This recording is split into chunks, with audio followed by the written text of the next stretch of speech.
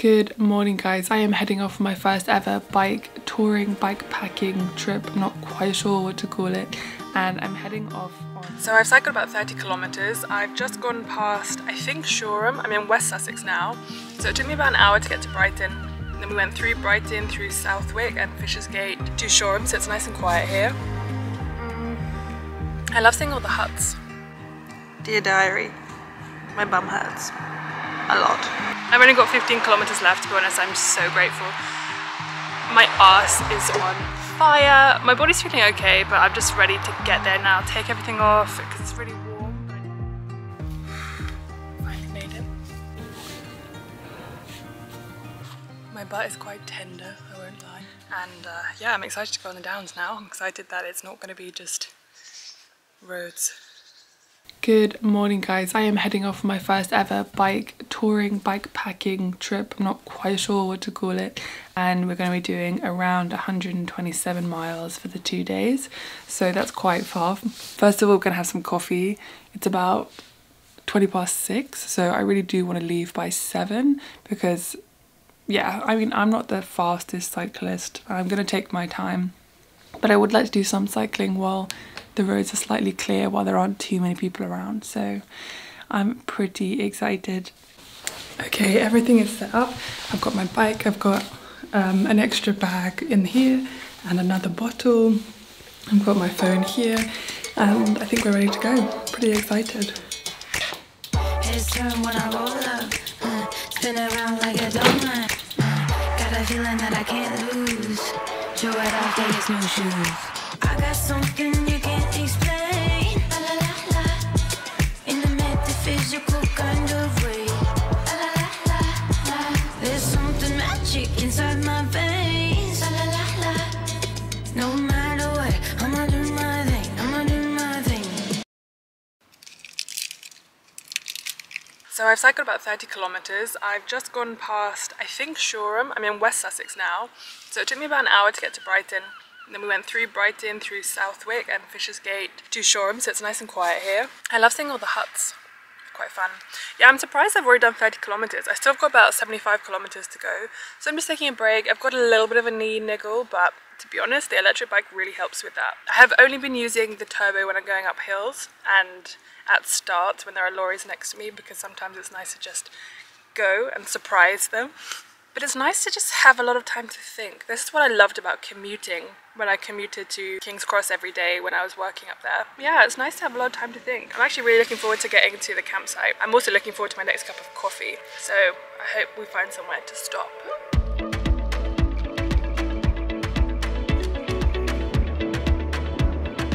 I had to stop because there's like a lagoon right here and the beach is like right there. Apparently this is a nature reserve. Isn't that so cool?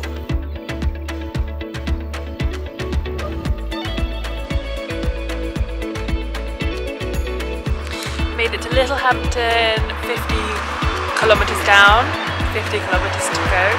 My phone is definitely in charge, so I've stopped. Gonna have some water, gonna have some snacks. Just chill out, the sun's come out. After a while, it's no longer embarrassing to film in public. It just really isn't. Dear diary, my bum hurts a lot.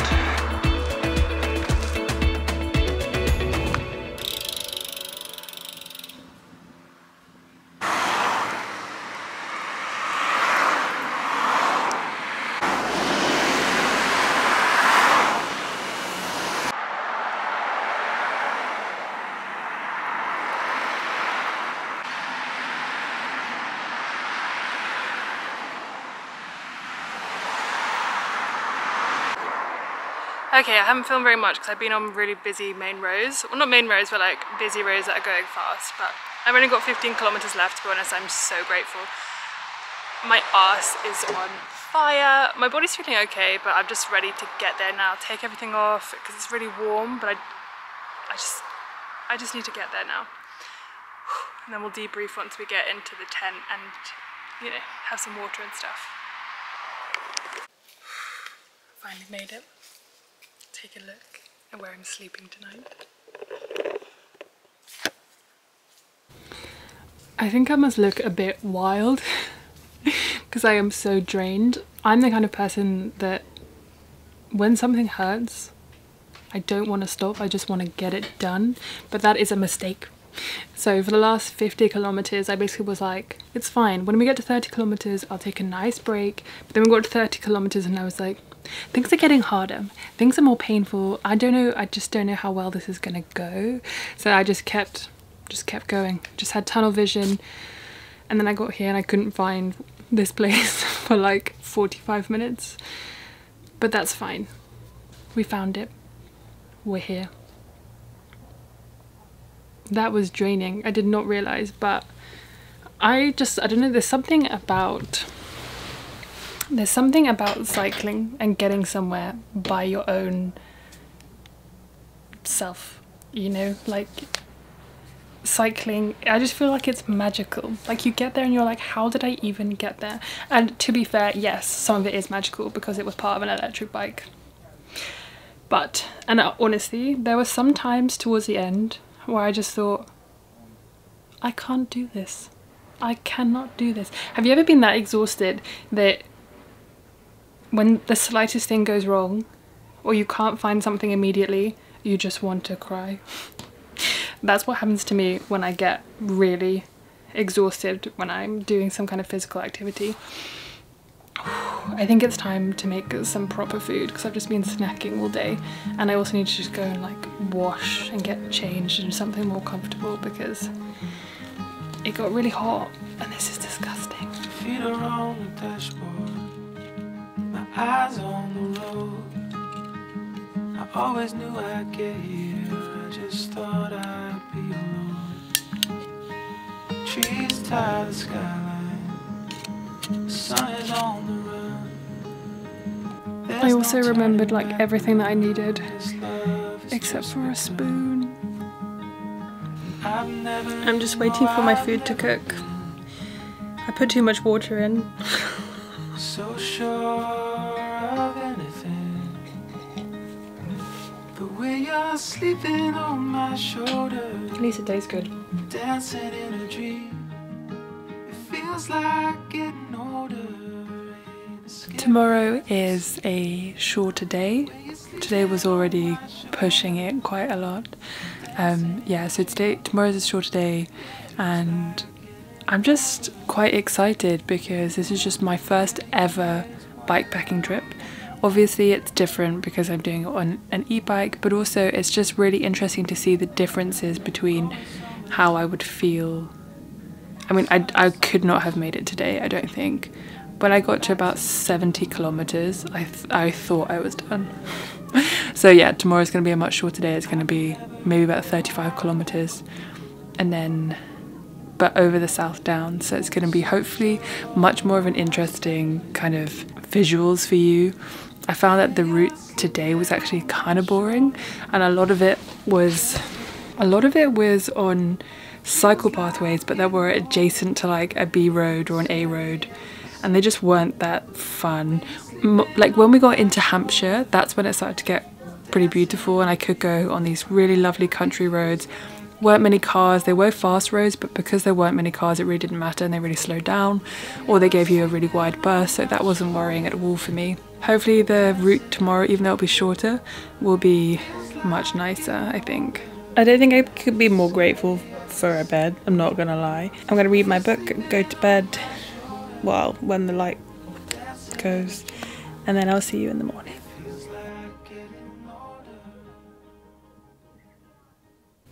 Good night.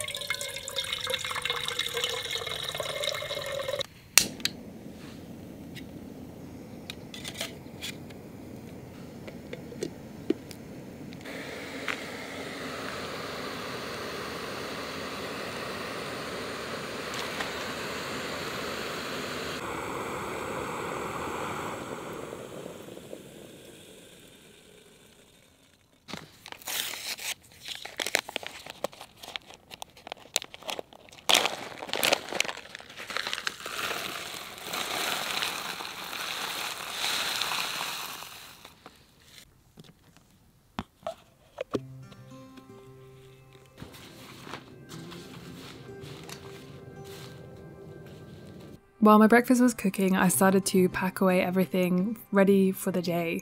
As you can see, I had a backpack, and that's simply because I didn't want to buy anything new until I'd done my first bike trip and actually decided whether I liked it or not, because it's so easy to start new hobbies and buy new things that we think that we need.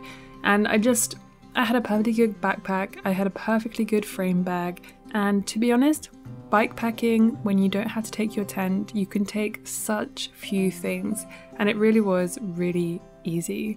Now that I've done it though, I bloody love it, so I'm 100% going to be investing in some local brands or some secondhand items to just make it a little easier and to hopefully go bike touring and bring everything I need with me. Anyway, we're going to have breakfast and then we're going to start on the South Downs.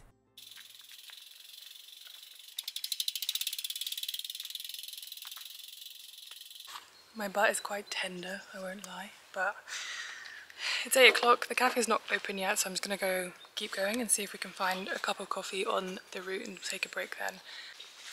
Already this is way nicer than yesterday. It's nice to be off the road, it's nice to be in the middle of the woods. Today is going to be such a fun day, I can already tell. This is going to be the best day ever. This is going to be the best day ever. Wake up, top of the morning, the bacon is crispy, the coffee is pouring, my meditation is peeling an orange. Two deer just ran across me in the middle of the road. The bank says I'm already scoring. I got a parking spot right outside. Step into my brand new ride. All we ever get is green lights and blue skies. This is gonna be the best day ever. You got me looking so fresh. I can't get no better. Baby, I'm a T-Rex, ready to rumble, ready to flex. I'm the king of the jungle. Gonna be the best. Walking again. Shake up. I got a red fruit smoothie. James Brown bumping like I'm living in a movie. Look at me. I do the cha-cha-cha. Look at me. I sing a na-na-na. That's a lot harder than road biking, I tell you that for sure.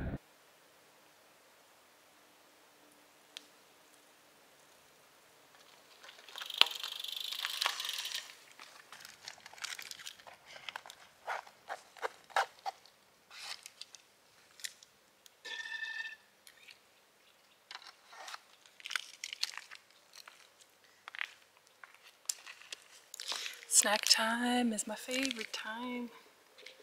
I find it hard to eat properly when I'm on any kind of exercise thing, so bars and Oreos are like the best thing. I wish I hadn't eaten all my Oreos yesterday, but if I find a shop, I'll get some. Okay, I'm reaching the end of what I'm capable of, so we are taking a 2-kilometre detour. From here, I headed off out of the South Downs Way and onto the roads again. And whatever I said about roads earlier, I completely take it back because I was so grateful to have a smooth surface to cycle on after the South Downs. Even though the South Downs, of course, is very beautiful. But I hopped on the train and went to Brighton. And when I got to Brighton, I had a vegan sandwich and a vegan brownie. I was so grateful for the vegan options there, waiting for another local train which took me back closer to home, but we still had another 5-kilometre cycle back. I just got home. Oof, that last 5 kilometers just back was tiring. I am about to have the best shower of my life. These clothes are sweaty, but I won't lie, they did me well. If there's anything that I would suggest about cycling, if you're thinking about buying something, padded shorts are the only thing I feel like you genuinely need. Just saying. Okay, it's been a few days since I got back from my bikepacking trip. I was very tired, so I wanted to wait and think over for a few days anything I wanted to say at the end of this video and kind of reflect on the things that I learned, the things that I found wonderful and exciting, anything that I found being nervous. Yes, it was challenging, but that's because I was on the South Downs Way. I feel like hiking up hills with your bike is just part and parcel of bikepacking or bike touring. So I cycled 100 kilometers on the first day and about 30 kilometers on the second. Did I plan it well? No, I didn't. Was it the most comfortable ride because of how I had a backpack? Of course it wasn't. But was it incredibly fun, a wonderful experience, wonderful learning experience and adventure? It absolutely was, and I would 100% do it again. I was really grateful that I had a bag that goes on your frame. It's just a small one, but it kept all my food. It also had my battery pack, like my additional charger for my phone, and I put my GoPro in there. It actually surprisingly had a lot of space. I cycled a lot down the South Coast route, which was on the coast, and I stopped by so many towns, so many coffee shops. There's even a specific coffee bus called the Velo Coffee Bus that's, I think, around Shoreham. I stopped there and had a coffee, and I met 2 other solo cyclists who were just going out for the day or training for things, and I had a really nice conversation with them, which was really nice. I wasn't afraid at all. I'm very used to cycling on my own. The thing that I was worried about was going to be camping, but the Sustainability Centre in East Meon, which is where I stayed, was amazing. It was really set up for, you know, providing workshops and classes. It had a vegan and vegetarian cafe.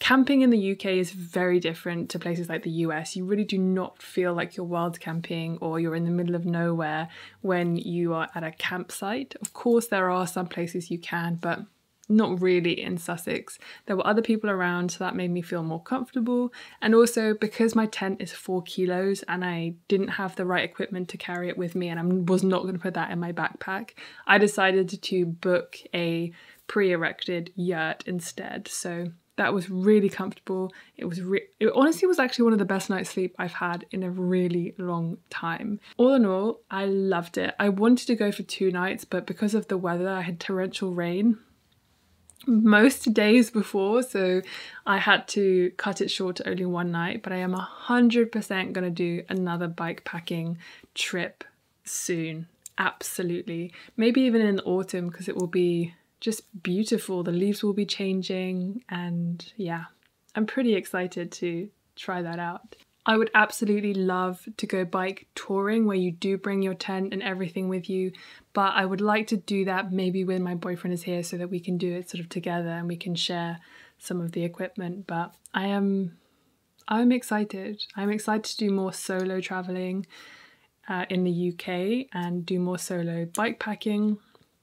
It really is an experience that empowers you and makes you feel like you really are capable, because you're completely in charge of everything. If something goes wrong, of your itinerary, making sure you have everything you need, and problem solving when you don't. So I was very proud of myself. I also really believe that these kinds of adventures build grit, because especially if you're going for 100 kilometers or you're pushing your physical boundaries or your mental boundaries, then it really helps to push through those challenges and, you know, build grit and push and keep going and not give up. So that's why I love these kind of challenges. That's why I did my 75 kilometers walk in a day.